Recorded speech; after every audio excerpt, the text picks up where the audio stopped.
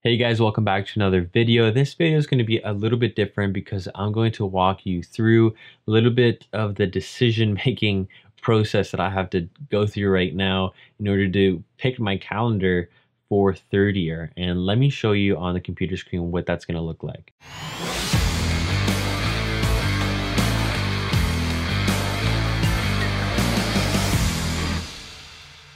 These are the rotations that are possible for our stream in the upcoming year.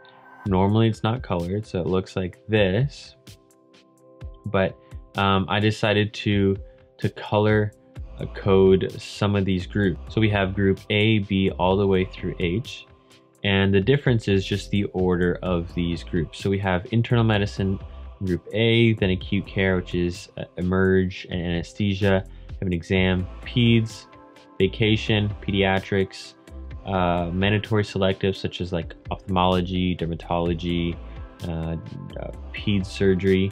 And you have your pediatric OSCE test, obs-gyn, year 3, vacation surgery, family psychiatry, and so on. So everything else is just shuffled around a little bit more.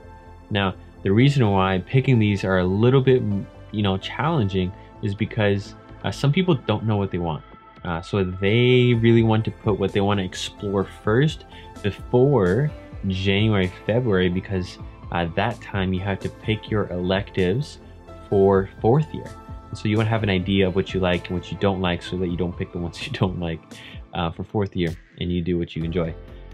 So in my scenario, I'm leaning towards family medicine, and I'm pretty confident that that's what I want to do, and that's what I'll end up doing, for the rest of my life. But I still want to experience family medicine in a longer term. I've had a couple of rotations here and there, but I want to experience family medicine before I have to pick my electives. Now, there is strategy to this, and as many people have told me, I could go with Group G and pick how to do mandatory selectives before. That way I go through a variety of experiences and I have an idea as to what I like and what I don't like, and then I could do family a little bit later, or I could do family, secure that, have an idea of what it is, and then go on with that. Or you can finish off the year with family and it's pretty chill. You enjoy your summer a little bit more compared to like internal medicine that is a lot more dense, a lot more challenging to do because it is dense, a lot of stuff, long hours. So the benefits, let me go through some of these groups. So groups E and F right now are kind of like top 2 for me, because you just start off with obs-gyn surgery. I don't want to go into either of those. I enjoy surgery, but not the lifestyle, so I don't think I want to actually do that long term, so I don't mind if it's one of my first rotations. Then family med, that is what I'm interested in, so kind of get nice and early, and then follow up with psychiatry, internal in middle of the year. It's going to be winter, a springish time, so not too bad.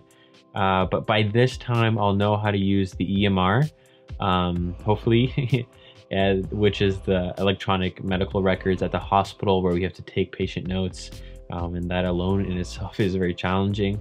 And then I'll have a better idea of how to round on patients, take history, and do physical exams, and then acute care, and finish off with a mandatory selective. So that doesn't sound too bad. And I think I have friends that are in Group E or F right now in third year, and they're enjoying it. And I mean, everybody enjoys it. And this is really just being nitpicky about trying to control as much of our future that we can.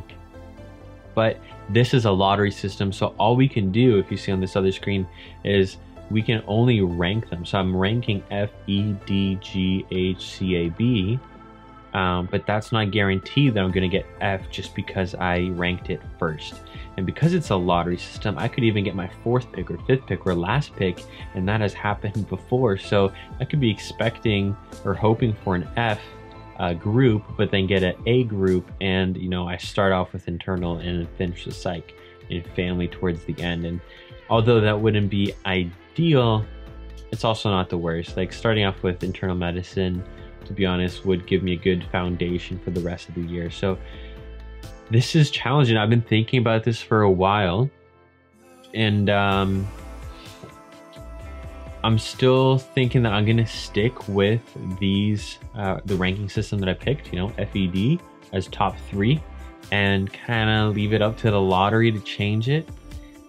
But either way, I have to go through every rotation, and all of these experiences will be helpful in shaping me and forming me into a better doctor, and giving me a better idea of what I should expect if I go into family medicine or any other practice. You know, the neat thing about family is that it encompasses so much. It can encompass a little bit of surgery, a little bit of obs-gyn, a little bit of psychiatry, and so much more. Having a generalized understanding of each area will be super beneficial. So I think either way, whatever group they give me should be good. But yeah, I'm tired of thinking about this, and I can't really think about it more strategically.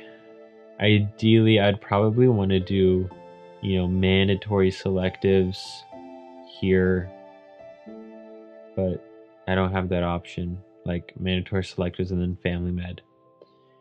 But I can't play around with these. It is what it is, and we see how it goes. So